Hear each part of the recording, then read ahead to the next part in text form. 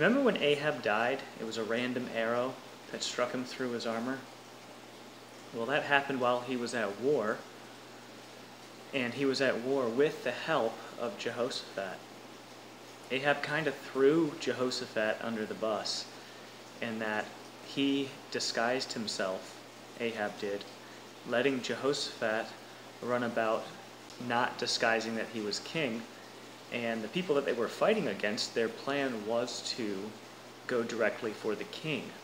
When they saw King Jehosaphat, they thought it was Ahab. And it was only when Jehosaphat cried out to the Lord that it was found out that it was Jehosaphat, so they relented from chasing him down, and Jehoshaphat's life was spared. Jehoshaphat's known as being a good king, so what's he doing running around with this evil king?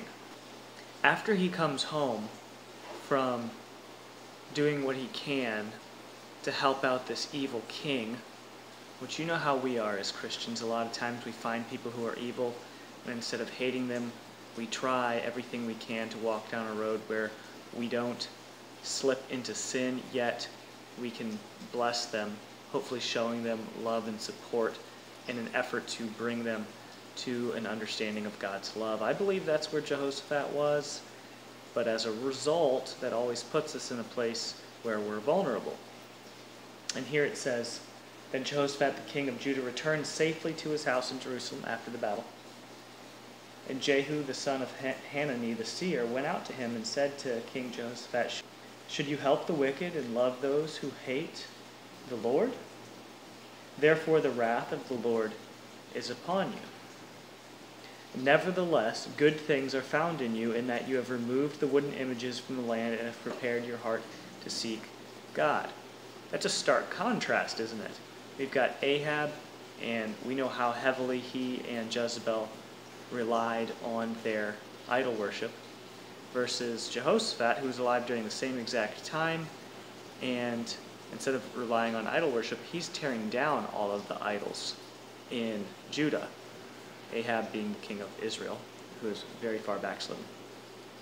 You've got these two kingdoms who are very opposite, and then Jehoshaphat comes to help Ahab.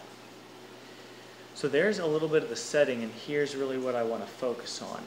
What did Jehoshaphat do when God says, "Hey, God's wrath is upon you"?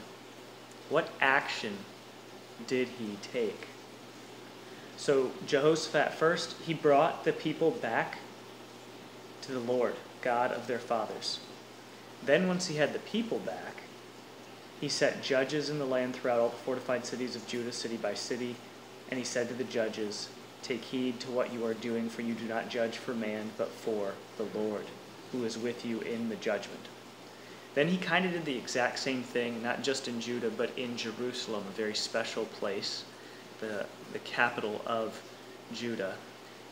In Jerusalem, he takes Levites specifically and places them as judges. The Levites, the priests, as judges. Who's a priest that you know that's a judge? How is Jehoshaphat and his righteousness, and then the Lord's warning, and then what he did all connected together? You see, he took the idol worship away from the people. Then God could see that the spiritual things, the spiritual realm was cultivated, so to speak, for idol worship to take over again. But he knew that he could trust Jehoshaphat. He had a relationship with God, so he warned him and told him, "Hey, I like what you're doing."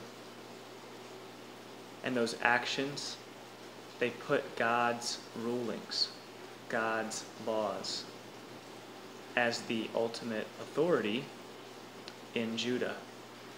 And what resulted there? That caused it so that evil was shunned and scorned and punished, and goodness, God's goodness, his standards, were encouraged.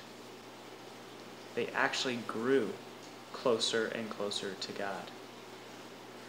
So how can that information be something that brings us edification? We obviously don't live in a nation where God's rules are always the thing that are held as the standard.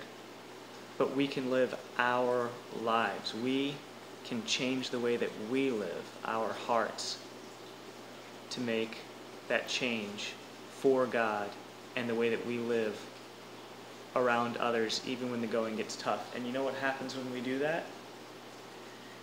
First, it's a battle, but eventually, if the timing is right, God's not just doing that with individuals, but he's doing that with individuals all over the place. And then the hearts of the people who are close with God begin to reflect in the way the society acts. That's why he tells us that if he's not telling the heathen, he says, if my people repent, then I will heal their land. And when we're talking about repenting, we're not talking about turning away from some evil thing. Of course that's going to happen, but don't focus on what you're turning away from. Focus on what you're turning towards and walking towards. As you're walking to God, expect that he's going to change your standards and your ways to reflect his standards and his ways.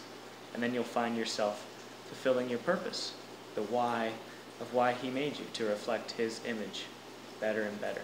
He never changes, friends. He's the same God from yesterday, today, and forever. God's goodness is good, and it's severe. Don't forget about the severity of God. It is judgment and mercy that brings us closer to him.